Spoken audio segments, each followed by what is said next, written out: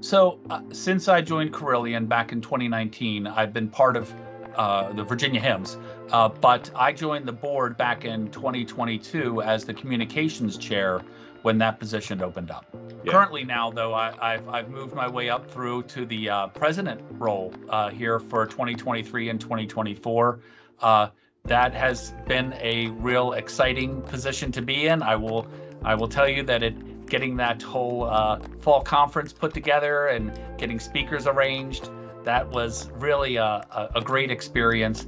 The nice thing about it was that it's at Kings Mill, which really is just a fantastic place. So if you're gonna go crazy planning a conference, you want to do it at a place like Kings Mill. It was truly